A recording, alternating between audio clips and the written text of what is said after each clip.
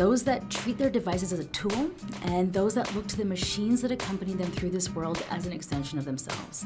Since I spend a lot of time working remotely, what machine I bring with me really matters. When ASUS launched the Zenbook 3 at Computex, it made sense they also launched Zenbook, the personal robot, since both of these devices are clearly from the future. The Zenbook 3 has been a long time coming. The first netbook was announced in 2007, the first Zenbook in 2011, and after a week of living on this keyboard, I can tell you that it was totally worth it.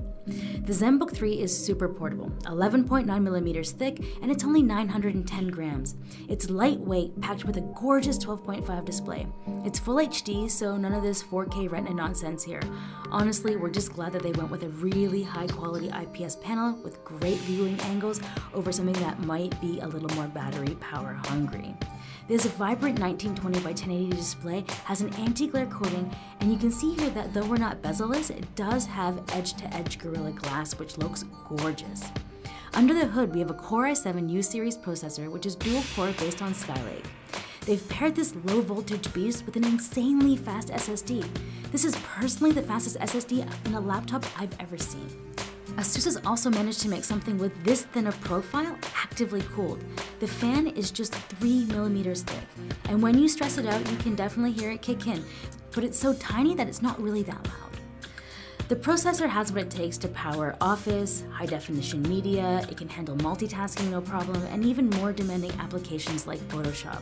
We were really surprised about how quickly it opened. It's actually way faster than on my Surface Book.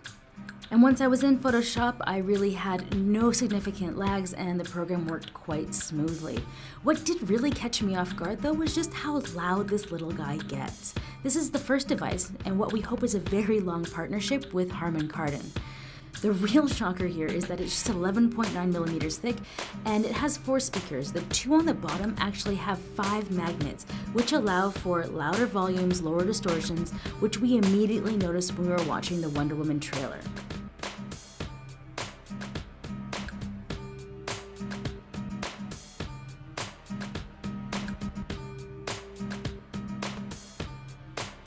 When listening to Spotify, some of the songs did sound a tad tinny. Movie watching is definitely more the Zenbook's strength. The Zenbook 3 feels amazing in hand. ASUS has used a 613 aerospace grade aluminum alloy that when you have it next to the MacBook feels a lot more durable and a little more premium, even though the Zenbook is way more of a fingerprint magnet. The keyboard is also something that when I first started typing on it, I thought it was a little shallow, but after half a day, I got used to it and any missteps that happened in the first hour disappeared. And then I put it directly beside the MacBook and I take it all back. The MacBook keyboard is incredibly shallow. There's so little definition between the keys that I worry that my typing speed would really not improve over time. ASUS has really knocked it out of the park when you compare it to the MacBook, which is really surprising. The trackpad on the Zenbook 3 is fast and accurate, the 2-finger scroll works great, and there's even a fingerprint scanner built in. When it works, it's incredibly fast, but just like Windows Hello, I found it was a little hit or miss on letting me in. The biggest adjustment you're going to have to make when you pick up the Zenbook 3 is that it only has 2 connectors, a headphone jack and a USB Type-C port, which is USB 3.1, not Thunderbolt. But you can't pop in a USB or a micro SD card. You really need to make a commitment to living in the cloud, which actually makes the crazy amount of bloatware that ASUS has installed kind of useful. You can choose between 25 gigabytes on Dropbox or their own solution called web storage. Luckily, you can pretty much uninstall everything, which I do recommend getting rid of what you're not using since you will actually see a performance gain in your unit. The Zenbook 3 has lasted me around 6.5 to 7 hours real world, Wi-Fi connected, brightness up. I could really get 8 hours out of it. Which is why at night when I head to a bar that has power outlets built in, it's just a good idea, just in case I do run out of juice when I'm late night blogging. If you're looking for a portable notebook that has great performance, capable of handling large apps, multitasking, is stylish with a great display, the Zenbook starts at $1,000 for Core i5 and goes up to $2,000 with Core i7 and 16 gigabytes of RAM.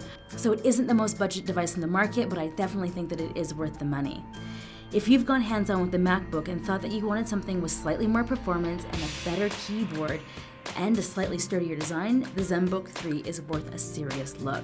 If you have any questions, let me know in the comments, and as always, subscribe to our channel and like this video to show you care. I'm your host, Nicole Scott for Mobile Geeks.